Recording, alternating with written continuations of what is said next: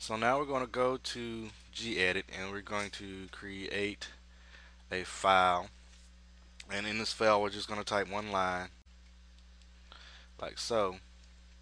You have to be careful because this is case sensitive, so you have to make sure you have the N, V, and the H capitalized. I'm going to save it in etc Apache 2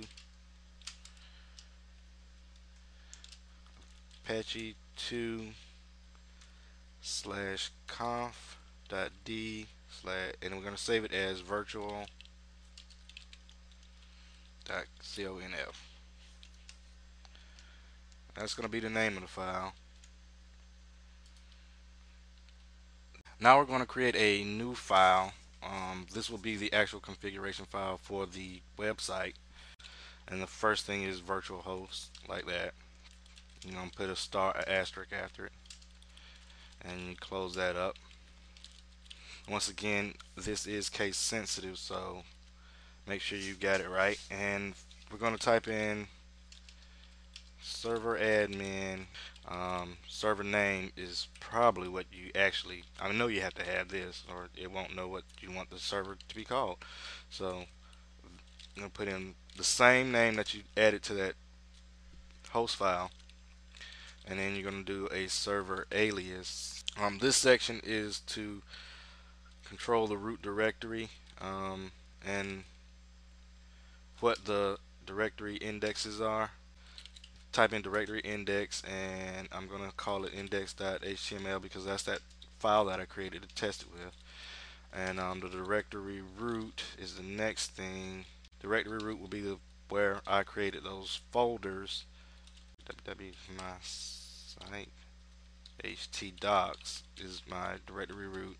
Next, you're gonna do add the CGI directory, CGI bin directory. I'm gonna do CGI bin. This one is for Apache's CGI bin folder, and then it'll look there first, and then the one for the bin folder that you created.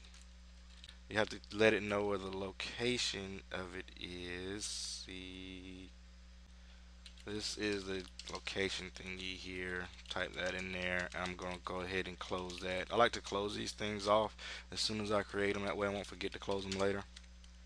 And you're going to add this options plus execc CGI. I guess that makes the stuff inside of that folder executable. I really don't know what that does.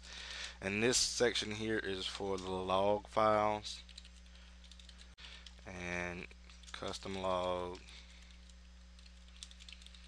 put that in the same place. And then we're going to save this inside of Apache 2 sites available. We're going to save it as www.mysite.com. We're going to save it. I'm going to save it as the name of the server that I'm trying to create here. You don't have to save it. You can actually name this anything you want, but I named it the same name as the server thing so I could remember when I enter the command to enable it inside of Apache. So we got that done. Now we're going to go and open up a terminal, and we're going to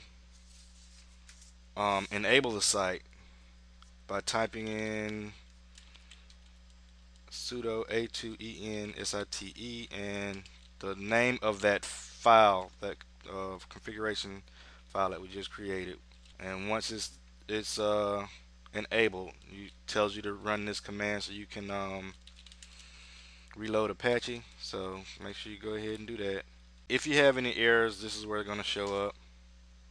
See, I've got one on line 2, directory root. I think I spelled that wrong. So I'm going to go back and fix that. That's why I didn't close this. This directory root is actually supposed to be document root. I'm sorry about that, fellas, guys, girls, watchers, and viewers. That's it. I'm sorry about that, viewers. So I'm going to save that. Go back to this statement here. sudo statement right here, reload Apache, because the site is still enabled. Hit reload, and it says there's another one, error log, probably misspelled, and it probably is. So we're gonna go here and type in error log, save it, same thing. And now it says I don't have enough arguments, and I'm going to see what I'm doing wrong, and I will be right back. Here on the error log, you actually have to give it the path and file name. Also on the custom log, you have to give it a file name and type in one that combined. I saw combined somewhere, so that's what I'm typing in. I think it'll combine all kinds of errors onto that log file. And then hit save, and we're going to try it again. Sudo thing, and it says something else is wrong, and it's saying the same thing. So I'm gonna fix this, and then I'll be back and tell you what's wrong. Okay, so I forgot to tell you guys. You see all this stuff here. Just ignore all that error crap that's there. I forgot to tell you that the reload command really doesn't work unless you already have Apache running. I didn't have Apache running, and to run Apache, it's sudo etc init apache 2 start. So you type that in. Um, don't worry about having to do that reload command. If your Apache hadn't been running, it's gonna go ahead and load up all that virtual host stuff. That's why I'm getting this error virtual host mixing ports and all that other crap. Just ignore that. After you get Apache up and running, type in your website name and hit enter, and it should be found.